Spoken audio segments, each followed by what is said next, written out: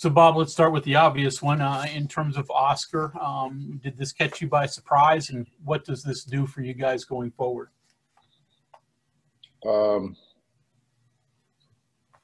Did it catch me by surprise? No. What do we do going forward? We're going to win more games. I mean, I think this gives us an opportunity to be able to spread the floor a little bit more. You know, I mean, guys like JB, you know, who'll be able to spread the floor, make shots, give Derek a lot more room to work down there.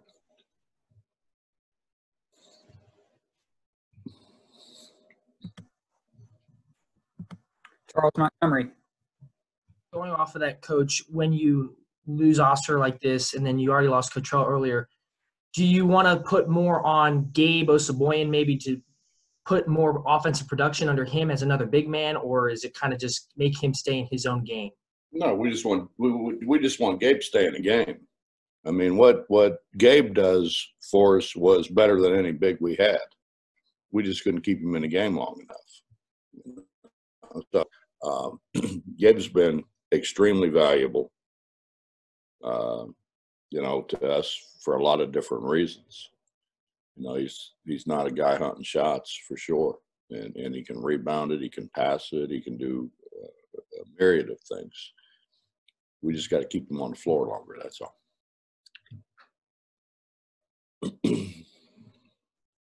Cody Nesper is next.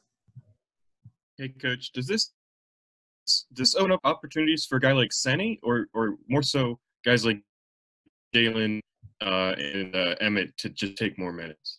No, I mean, anytime you're a man down, it opens up opportunities. It's what they make of it. That's up to them.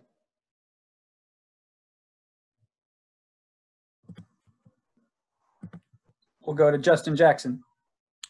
Coach, just kind of going off the way the press release was worded, this move with Oscar, can you say if this is a permanent thing, temporary? Is there do we have to return at all this season, later this season, I guess?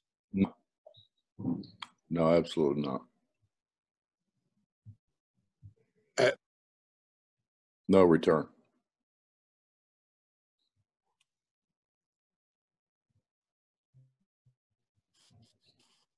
You know, Justin, we got guys that have worked their butts off, you know, and have worked their butts off all summer that to get an opportunity. And I mean, they get an opportunity. I am more than confident that they will do a great job for us. So why would we screw that up?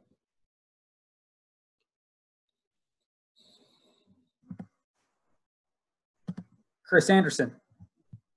Coach, I don't mean to keep harping on, but you said this did not catch you by surprise. Could you expound on that? No.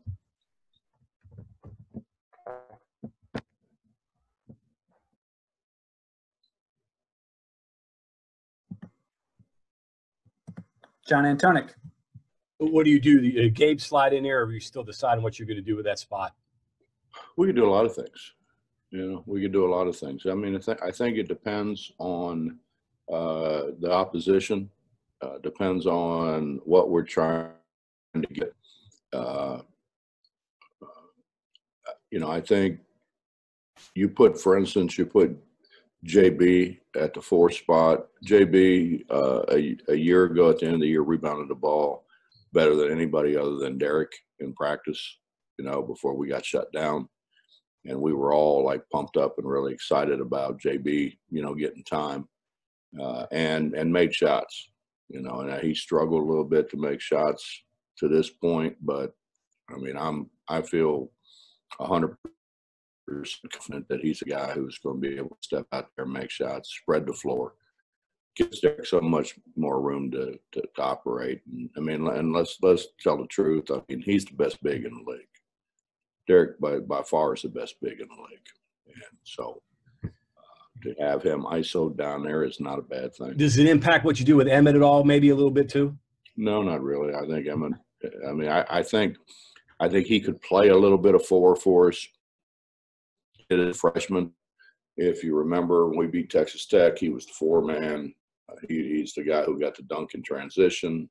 That kind of really, I think, excited everybody. So we could do that. I like where Emmett is. I think he's in a good place.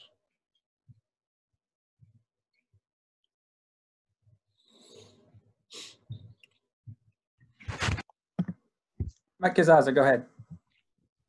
Hey, Bob, you've kind of mentioned a couple of times that Oscar had I think you said a rough summer, and that maybe he was doing things away from the game that he could have been putting toward the game. It sounds like there's been some sort of a distraction there. Are all of these things from his performance to the stepping away intertwined? You know, Mike, in all due respect, I really don't want to talk about Oscar. I want to talk about our team. I want to talk about the guys that are here that have worked their tails off, you know, all summer long. Continue to work when we didn't know whether we were going to play or not. I mean, those guys deserve all credit in the world, and I'm sure they're chomping at the bit to get an opportunity to show what they can do.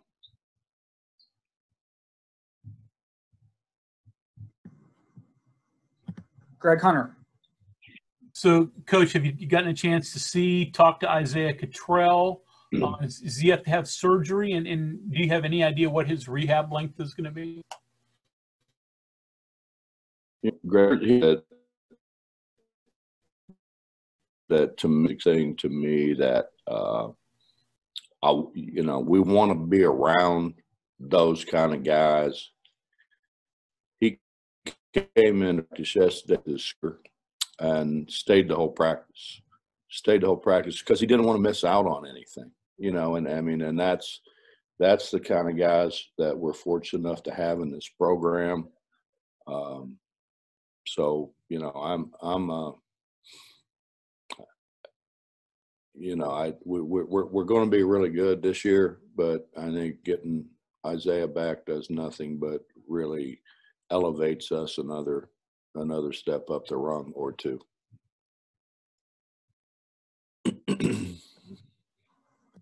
Justin. Coach, kind of going off what you were saying there as far as, you know, preparing, adjusting the guys there.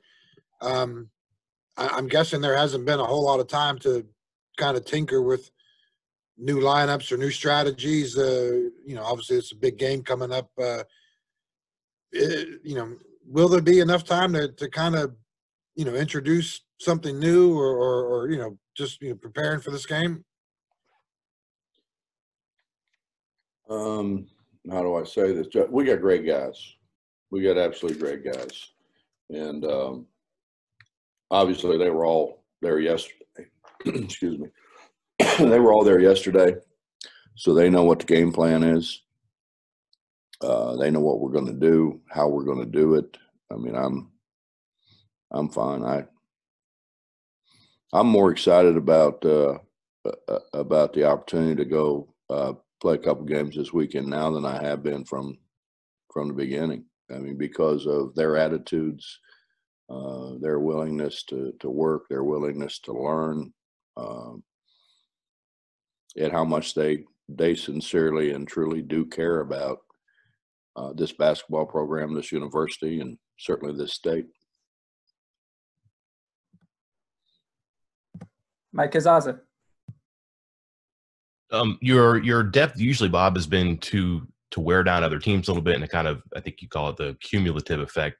This is kind of a different redemptive point of your depth, in that it does sound like you could play different ways and, you know, adapt to opposition here. That's positive, I'm guessing, out of this, is you kind of actually get to see what this roster can do now. No, I think it's a huge positive. You know, I'm sitting there, for instance, the last game, and you know, it's not like you look down the bench anymore because you're not allowed to have a bench. It's like guys scattered everywhere. You know, it's kind of like playing jacks. If y'all ever played jacks, I never did, but I did watch some people play. Yeah, and there's guys, you know, look there and you see Jalen there. Well, you want to get him in the game, you know, but there just wasn't the opportunity to get him in as much as we needed to get him in, and he deserved to be in, quite frankly. So, I mean, I'm excited about what those guys can do. And again, Jalen Bridges was one of our top at least 3 or 4 guys in practice a year ago. He rebounded it. He passed it. He made open shots.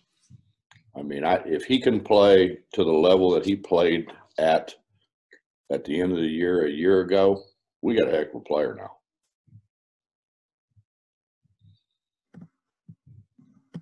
Back to John. Last one for me. Oklahoma hasn't played since the 22nd, but they probably played their best game of the year against Texas Tech. What do you see from them? What are the problems that they present? Well, I think the biggest problem is they got a heck of a coach. I mean, he's got a great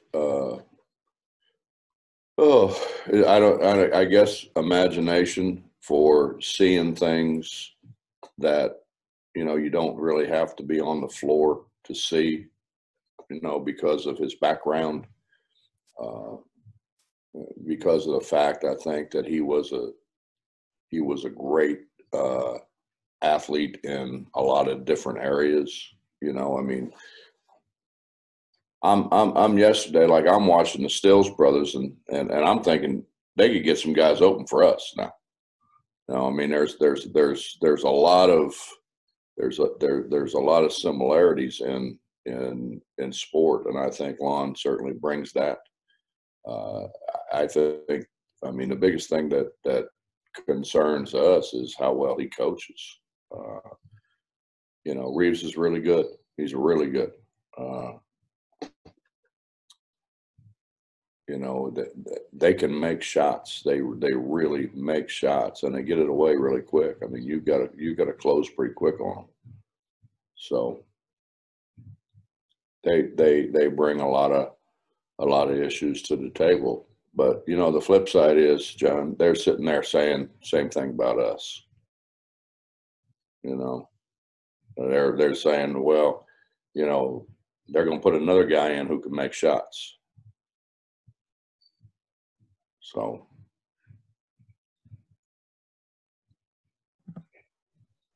kind of one and the same. Keenan Cummings.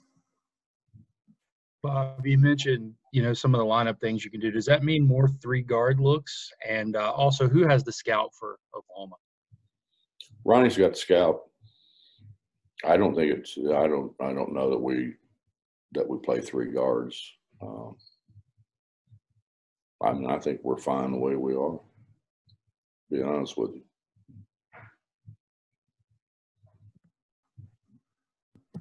Cody. What kind of player would you describe Brady Manick as? Is he a unique big man nowadays, or just what kind of challenge does he bring? No, I think he's a stretch 4, and that's how they're playing at the next level. They're not playing with power forwards. You know, you don't see anymore. You don't see, like, you know, in the old days. The Danny Fortsons, you know, my guy. You just don't see those kind of guys anymore. It's more 4 around 1, and I mean, obviously, I think we can do that pretty well.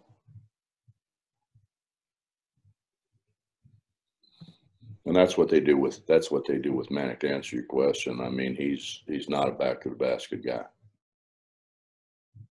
and his release is as quick as probably anybody's in the country.